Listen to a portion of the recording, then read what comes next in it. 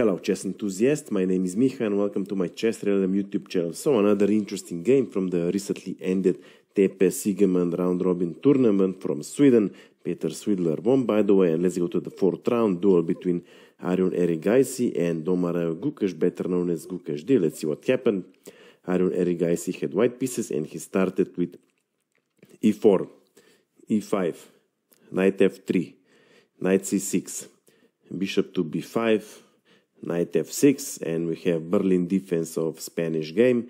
Now d3, bishop to c5, white castles king side, knight jumps on d4, pretty much standard moves, knight captures, bishop recaptures, c3, driving the bishop away, bishop goes back to b6, now bishop goes back to a4, and now black castles king side. Bishop to g5, pinning the knight on f6, and now black plays h6, attacking the bishop. White can capture the knight or not, and white has decided to retreat the bishop to h4. Now d6, h3, preventing any bishop or knight to g4, and now black plays g5, totally unpinning the knight, but at the cost of weakening pawn structure around his king. Bishop goes to g3, c6, preparing maybe d5 at the correct time. Knight goes to d2, bishop to e6. Black has ended his development. Now bishop to c2, rook to e8. This bishop on b6 is pinning this pawn on f2, and that is the problem for white because he wants to push f4. But the square is twice protected, so king goes to h1. Well, first white wants to play d4. Let's see, after a random move, a6, then d4, e-pawn captures, and then f4, demolishing the pawn structure around black king. This could turn up pretty ugly for black. So bishop goes to c7, further defending this e5 square. Now d4, striking the center, but black keeps the tension and plays b5 action on the queen side. Now a4, a5, rook to e1, and now rook to b8, further supporting this b pawn, and now a pawn captures on b5, c pawn recaptures, and now knight goes to f1. Preparing to be deployed at e3, but black is on the move and follows his original plan. b4 was played. Now white has to be careful. If c-pawn captures, then rook recaptures, attacking defenseless pawn on b2, and a double attack on pawn on d4. So bishop goes to a4, attacking rook on e8. Rook goes to f8, rook to c1. b-pawn captures on c3, and b-pawn recaptures. Well, black has created a pass pawn on the a file, maybe rook to b2, later with queen to b8, with action on the queen side would be a totally solid option. Black, however, plays e-pawn captures on d4. So black is releasing the tension in the center, c-pawn recaptures naturally. Well, white now has a very strong center. Rook goes to b4, and now white plays d5, attacking the bishop. Bishop doesn't have a lot of good squares, only d7 and c8. If bishop goes to d7, then bishop captures, black can recapture with knight or queen. If knight captures, then queen jumps on h5. If queen captures, then queen f3, attacking the knight. Queen cannot protect it, because after queen d8, then rook captures bishop, and after queen recaptures, queen captures knight. Two pieces are much stronger than the rook in this position. And after bishop to d8, defending the knight, then rook c6. The pawn is going to be captured. Bishop to e7 doesn't help. Then e5. If the pawn captures, then knight is double attacked. White gains two pieces for a rook again.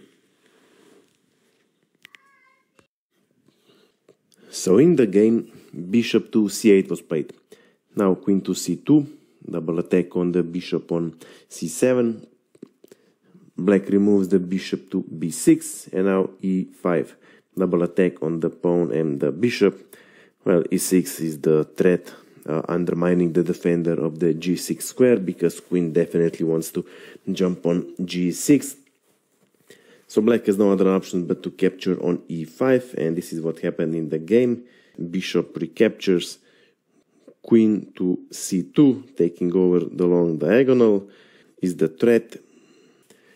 So bishop goes to d4 was played in the game. Bishop captures, rook recaptures, bishop goes to b3, defending pawn on d5, which is 3 times attacked actually, so knight captures on d5. Well, black is a pawn up, but the pawn structure around his king is very bad, and white can use that. One of the options is rook from c to d1, which is quite unpleasant. Rook cannot capture because rook recaptures and it's pin. And if knight goes to f4, then bishop to f7 is a tricky move. King cannot capture because after king captures, then queen to h7. King f6 is the only move. Rook captures rook, queen recaptures, and queen to e7. Double attack on the king and the rook, gaining advantage. So here in this position, rook would have to capture, then rook captures on d4, queen recaptures, bishop, and the position is rather equal.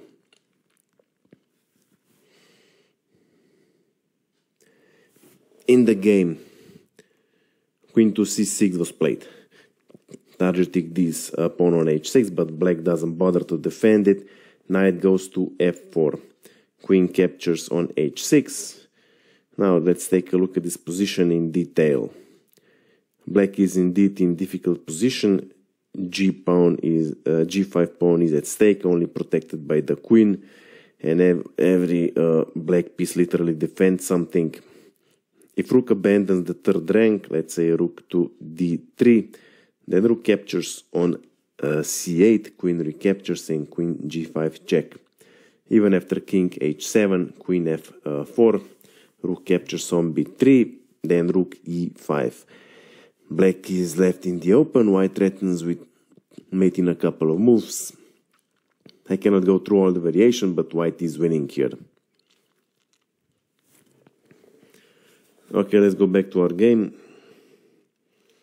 You might think that here with rook d6, black can trap the queen, all squares are taken, that's true, but here white responds with bishop to f7 check. King cannot capture because if king captures, then rook c7 check. If king g8, then queen g7 checkmate. If queen captures on c7, then queen h7, skewering the king, grabbing the queen. So here black has to capture with rook, and then rook captures on c8. If rook captures queen, rook captures queen. If queen captures rook, then queen captures rook. White is a pawn up and a little bit better.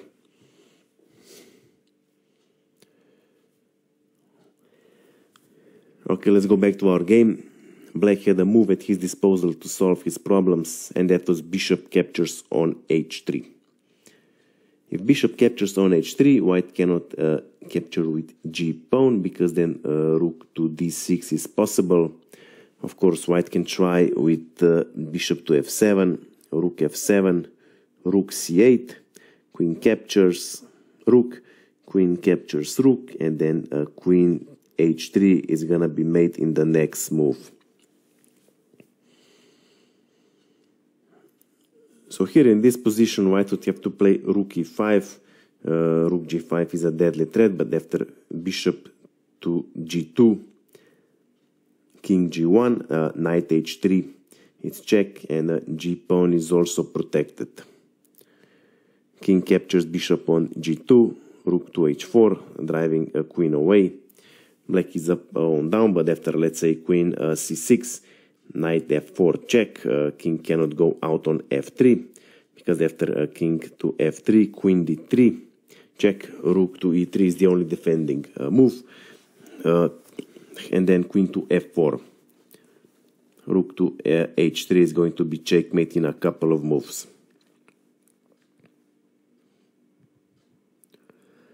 So here king has to go to g1, knight to h3, king g2, knight f4, and we have perpetual check.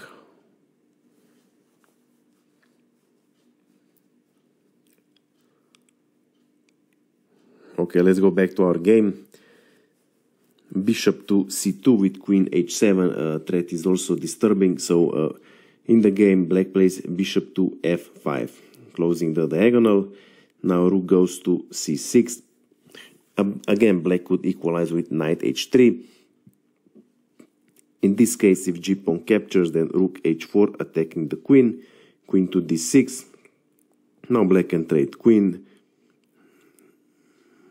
and then rook h3, king g1, rook captures bishop on b3, but then rook e5, white is going to grab this a pawn. Black would be a pawn up, but it's not likely that he would be able to convert the advantage.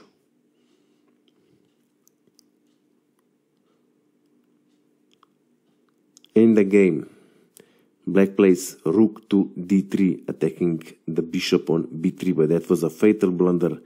White responds with rook e5, counter-attacking bishop on f5. Well, if black removes the bishop, then this vital pawn on g5 would be double attacked.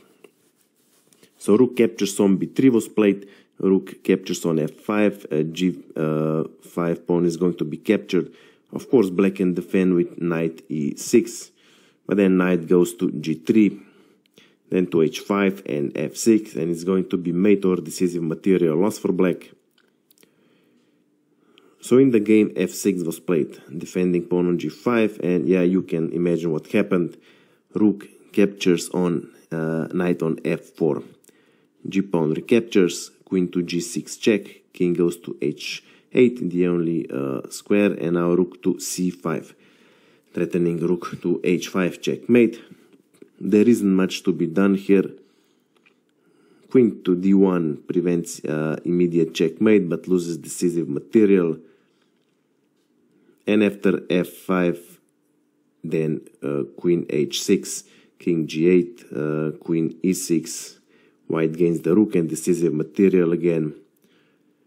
Anyway, in this position, Gukesh D had enough and resigned the game. So I hope you liked this game, I hope you have learned something from it. If you have any questions, my email is below in the description. Of course, I invite you to visit my Instagram page. That's it for now, and see you soon.